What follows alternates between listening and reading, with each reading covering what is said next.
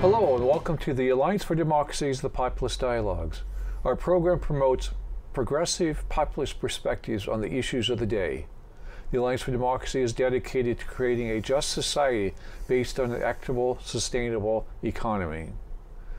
Our guest today is Professor Emeritus of Economics from American University and co-director of Economics for Equity and the Environment. So welcome to the program, Robin Hahnel. Good to be with you, David. Good to be with Thank you. So we want to talk about taxes, the Oregon economy, the Oregon budget, and all those problems associated with it. So why don't you start out, just talk a little bit about Measure 97 last year, what it was, what happened to it, and where we're at now. Well, as voters in Oregon should remember, you voted down Measure 97 by a whopping 18%. So it wasn't close. And the bad news is Measure 97 was a very, very good measure. The context is that Oregon has a serious budget crisis. I'm sorry, before you do that, Measure 97, what did it do? Measure 97 would have raised an extra $3 billion, roughly, per year by increasing the tax rate on sales above $25 million annually in state. That would have affected 1,000 corporations, most of which are large out-of-state corporations. So 1,000 corporations would have had to pay a higher tax based on their volume of sales. And there were two basically very good things about it. One was that it was going to, this tax was going to come from the largest corporations in the state.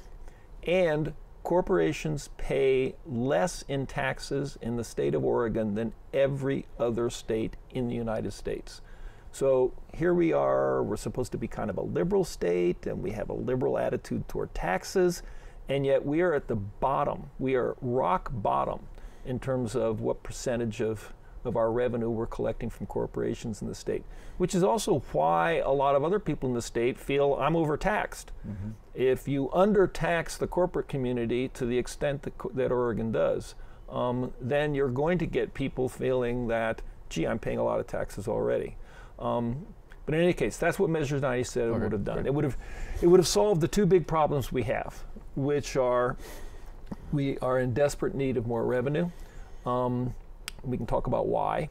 And it would have done it by finally collecting taxes from the people who, quite frankly, have been, have not been anteing up. Unfortunately, the voting populace was bamboozled by a $28 million campaign that the business community put into to defeating Measure 97, and they confused enough voters so that it was voted down. Yeah, and I think that figure made it the most expensive initiative campaign in Oregon's history. Yes, the opposition paid more to defeat this than we've had for any ballot measure in the history of the state. Mm-hmm. And what that's landed us in is a situation where we have a $1.6 billion budget deficit.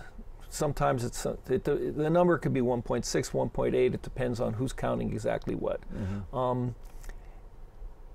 But that's actually, in addition to that, we are $2 to $3 billion short per year in terms of being able to adequately fund public education K through 12, healthcare and senior care programs.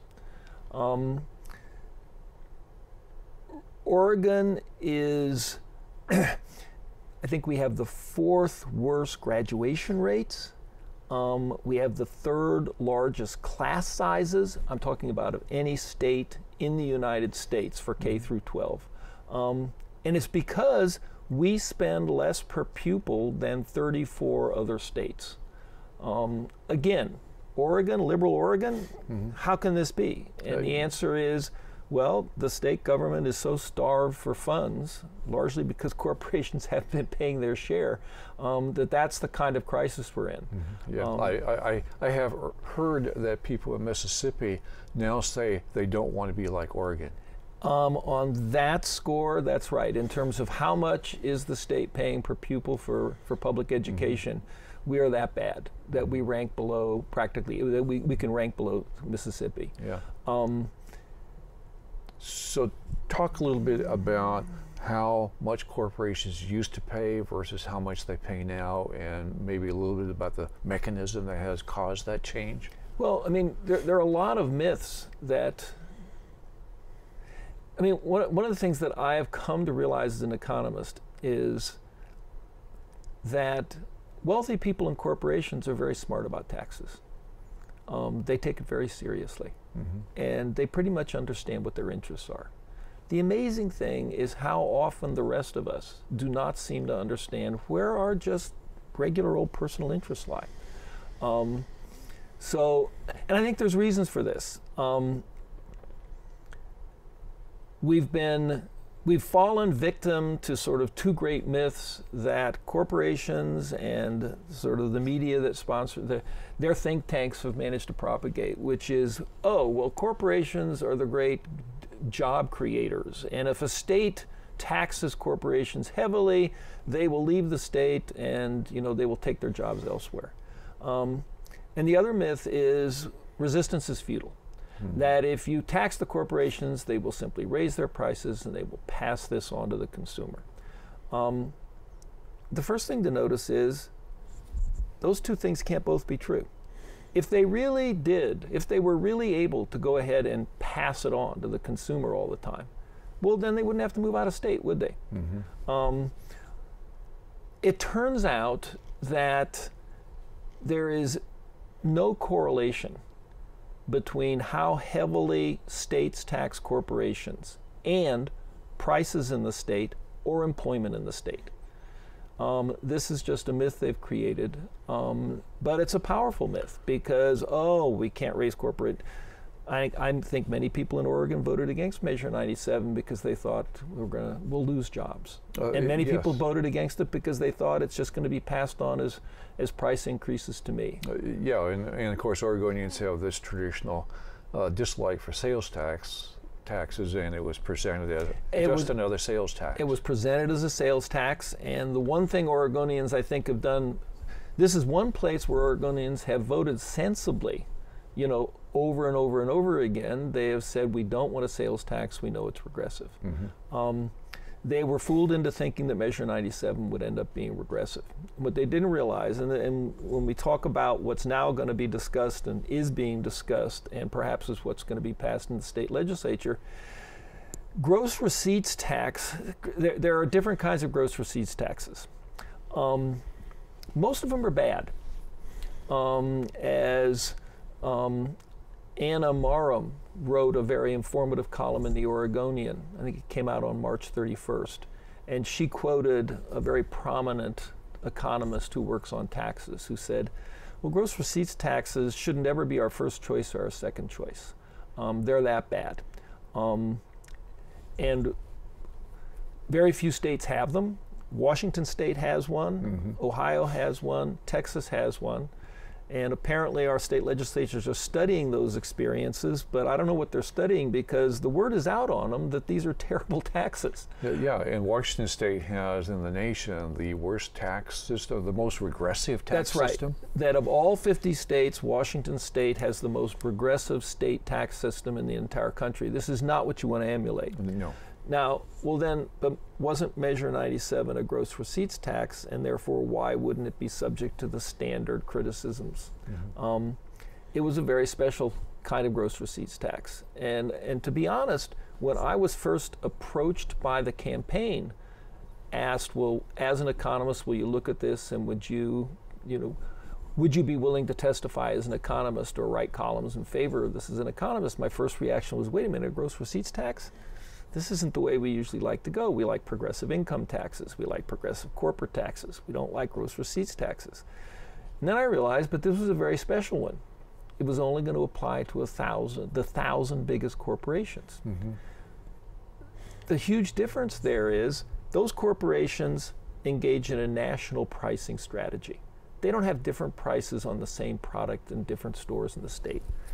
And more importantly, if they're the only ones paying the tax, they can't just jack up their prices even if they want to, because they will lose sales to all of the businesses who aren't hit by this tax, because, and we check to see, and in every major market, well over 50% of sales would never have been affected by the Measure 97 tax at all, which meant that if you were affected and you raised prices, you were going to lose your customers to everybody else. Mm-hmm.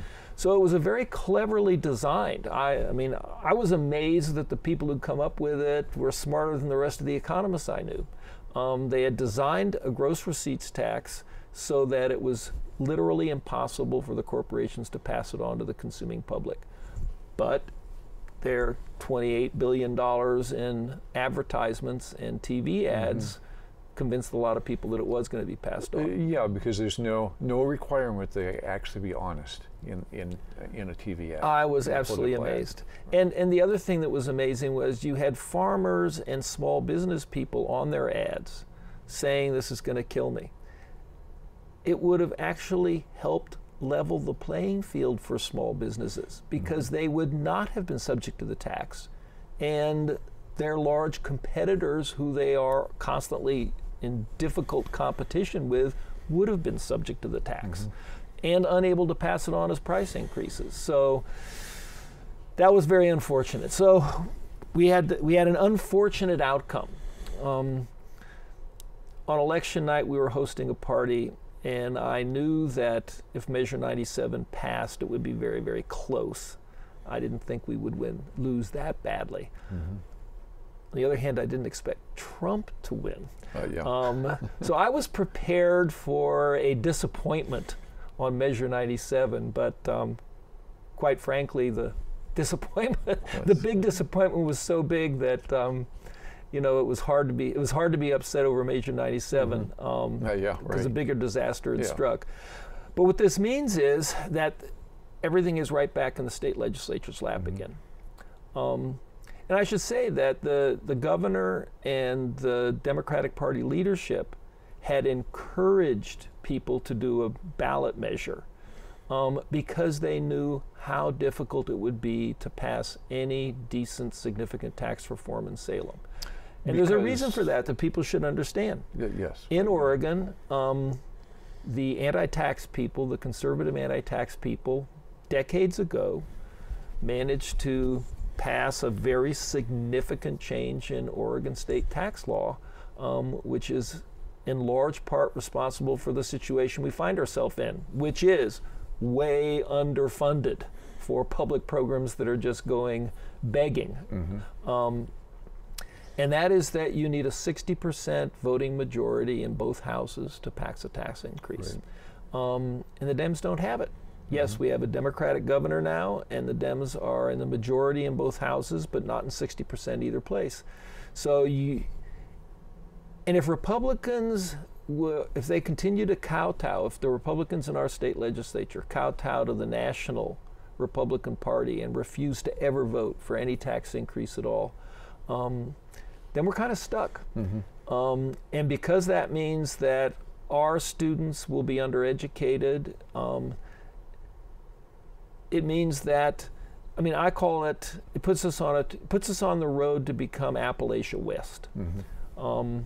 Because if you underfund public education and building up your human capital, and you underfund the kind of infrastructure you need for sort of businesses of the future, then you will become a backwater in the new future global economy. And the fact that Oregon is sitting here unable to pull an education system, you know, out of its low rank, and unable to basically fund the health care and the senior care programs that are going winning, means that that's the track we're on. So that's the dilemma that we're in. So it's why the Democrats were hoping that the ballot measure would get us over the hurdle, because getting Republicans to vote in Salem for tax increases is near impossible. Yeah, and of course there are a couple of Democrats who tend to vote with the Republicans quite frequently that make it even more difficult. That's right. Seldom will you not lose one or two Democrats on an issue where you shouldn't. Yeah, yeah. So talk a little bit about the response to that in the legislature. There are some proposals there. Talk about those proposals. Well, here's the irony. So after spending $28 billion hammering away about how Measure 97 is this terrible gross receipts tax, that's going to cause pyramiding in prices. What apparently is being discussed in the state legislature is, you guessed it, a gross receipts tax. A gross receipts tax. And I have no inside knowledge about the legislature on this. And this is where we have behind the scene deals making, and we've got all sorts of stuff going on. I'm not privy to any of that.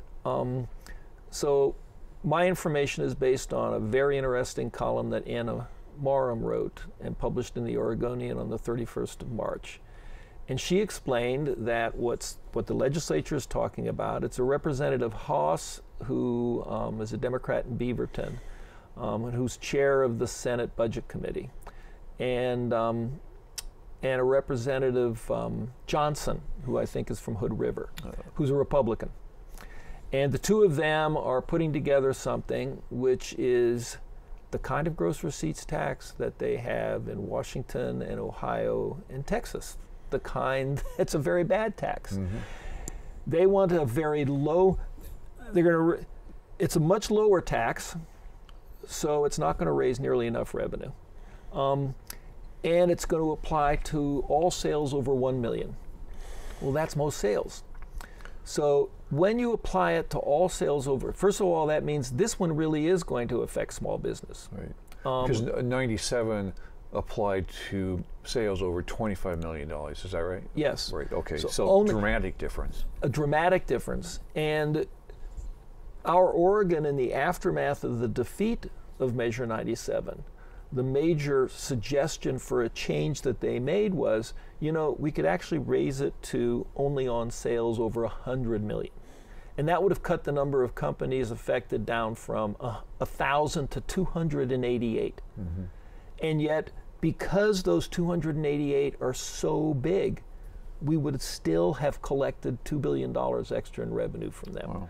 So we could have even fine-tuned it to make it even less applicable, to more businesses. Right. But in any case, the one they're considering is like a 0.2 or a 0.5 or a 0.7% increase on all sales over 1 million annually in state. That will affect almost all businesses. And it means that when you affect all businesses, then they will be able to raise prices without loss of, they don't have to fear I'm going to lose my business to a business that didn't have its taxes raised and therefore isn't raising its prices. So the thing they're considering is going to do exactly what Measure 97 would not have done, which its opponents accused it of. It's going to mean that it's easy for the business community to pass it on to consumers. Mm-hmm. It will be highly regressive. And because pretty much every business is being affected, the kind of pyramiding problem that economists have been aware of with gross receipts taxes will actually be maximized. So our state legislators appear to have gotten it exactly backwards. Mm-hmm. If you're going to have a gross receipts tax, the only way you do it is by making it apply very narrowly only to the very largest businesses. And in some sense, this is sort of an intellectual problem, because the general rule in taxes is you want an income tax, for instance, to be as broadly applied as possible. Because the broader the tax is and the fewer who are exempted from paying it, then the rate can be lower, and it's generally more fair. But if you're going to go the gross receipts tax route, you want to do just the opposite. You want to apply it to this. You want to apply it narrowly, so it cannot be passed on and it will not pyramid. I don't quite know who is advising the legislatures about this. And where they've gotten their ideas, the article in the Oregonian said they're studying the Washington and Texas and Ohio systems. Well, if they're studying them, they should know that economists will tell you these are very bad ideas. And in addition, apparently one of the things that's on the table is, oh, well, if we do a low-level gross receipts tax on sales over $1 million, then we can eliminate the entire corporate income tax in the state of Oregon. So that would be a double dose of just where we don't want to go. I mean, this is the kind of tax reform this is tax reform of exactly the wrong kind, and it's very disturbing to hear that the people chairing the committees, these are also people who the Joint Ways and Means Committee for the House and the Senate held hearings all over the state before this session. And I went and testified, and I went to some of these. Tons of people showed up. They were huge. They were huge. And I was there. I heard what 95% of the people testifying were saying: two things. You've got to increase revenue substantially. We can't tinker. It can't be a tinkering anymore. You can't raise this a little bit and cut a little here. We've got 1.6 billion shortfall, and we're 3 billion short on public education. That's just dying on the vine here. So we got to raise more revenue. That was universally what people were saying. And it's got to come from the business community. The one thing Measure 97 managed to do was make it apparent that the news got out during the campaign. Oregon is 50 out of 50 in terms of how much we collect from corporations. So they kept hearing that. So there were like 35 of them sitting up at a podium, and people's huge audiences going to the microphone, saying this over and over again. It doesn't look like they listened very well. They seem to be tinkering and talking about even reducing corporate income taxes when we need to be significantly increasing revenues, and they seem to be going about it in a way that would be a huge boon to the business community and end up being a very regressive tax on Oregon consumers, worse than a sales tax, to be honest. Yeah. So you've given us some idea of the problems of the major thrust of reform in Oregon now. What would you suggest as an alternative to that? Okay.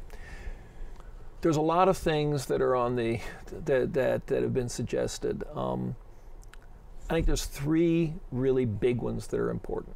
One is we should still do a gross receipts tax on sales over 100 million.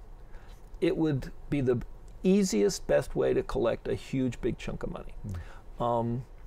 And it would affect only 288 companies.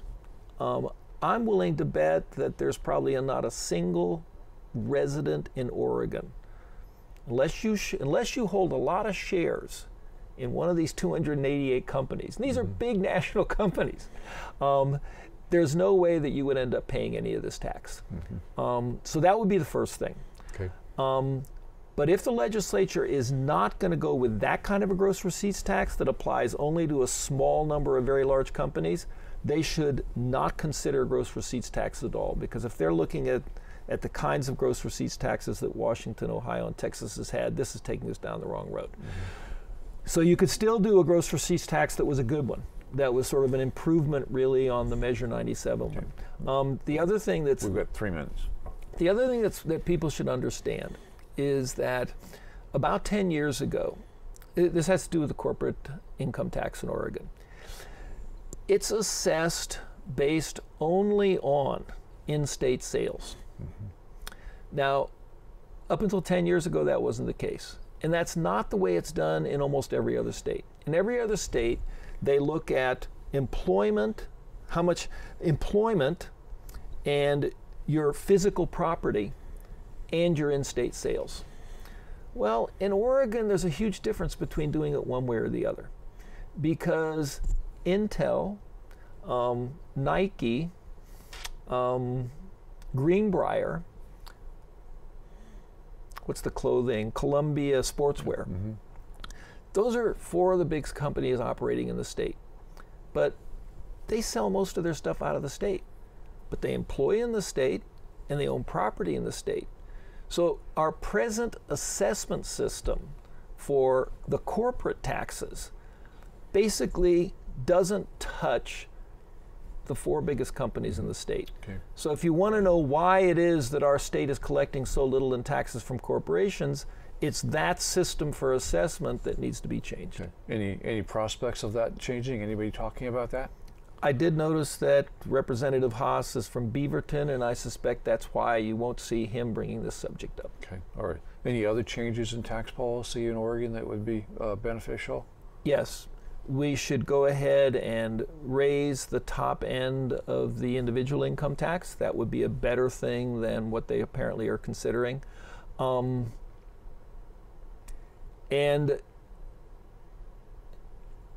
there are other things the governor has suggested, and quite sensibly, because the governor has suggested that healthcare and hospitals need to pay more taxes because of what's happening to the budget in terms of what's coming into them. They need to go ahead and in part pay back for. So there are things like that. I was thinking of the mortgage deduction. The mortgage deduction, it's unfair. I don't know whether it's politically wise to go after it. You could change the mortgage deduction so that people with very expensive homes and people with second homes wouldn't be taking advantage of it. And it would still be something that somebody who's a homeowner, who's a middle-class person, would be able to take advantage of. And that would be favorable. And what you saved in that should go into programs for affordable housing, which is a huge crisis we face. But politically, you've got to be very careful. And I've learned that you might have hone-tuned your policy so that it doesn't hurt a middle-class person, but if you can't convince them of that, be careful. And it is true that right now the mortgage interest deduction is one of the few tax breaks that a middle-income person gets. So you would have to be you'd have to be sure, I think, that you could explain it accurately before you'd want to go there. Yeah, well, I'm sorry, I need to cut you off. Okay. Thank you very much for being here. Hey, it's good to be with you. We'll have to come back and have you do a whole series of tax question programs. So we have been talking with Robin Hahnel, co-director of economics for equity and the environment. More information on that program is available on their website at e3network.org. I hope that you have a progressive populist tomorrow. Thank you for watching. Bye.